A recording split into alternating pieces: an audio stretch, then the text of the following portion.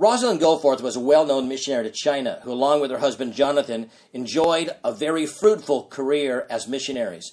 But for many years, having labored for the Lord in China, Rosalind often felt oppressed by a burden of sin. She felt guilty and dirty, nursing an inward sense of spiritual failure. Finally, one evening, when all was quiet, she settled at her desk with Bible and Concordance, determined to find out God's attitude towards the sin of saints. She put these words at the top of her page, what God does with our sins. Then, as she searched through the scriptures, she compiled this list of some 17 truths. And friends, here's what God does with our sin. Number 1, He lays them on Jesus Christ. Isaiah 53 and verse 6. Christ takes them away. John chapter 1 and verse 29. They are removed a great distance, as far as the east is from the west. Psalm 123 and verse 12. When sought for, they are not found. Jeremiah 50 and verse 20. The Lord forgives them all. Ephesians 1 and verse 7.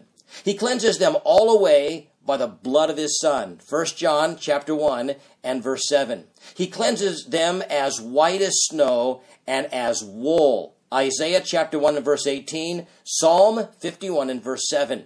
He abundantly pardons them all. Isaiah 55 and verse 7. He tramples them underfoot. Micah chapter 7 and verse 19. He remembers them no more. Hebrews chapter 10 and verse 17. He casts them behind His back. Isaiah 38 and verse 17. And He casts them into the depths of the sea. Micah chapter 7 and verse 19. And He will not impute sin to us. Romans chapter 4 and verse 8. And He covers them. Romans 4 and verse 7. He blots them out. Isaiah 43 and verse 25. He blots them out as thick as a cloud. Isaiah 44 and verse 22. And He blots out even the proof against it, nailing it to His Son's cross.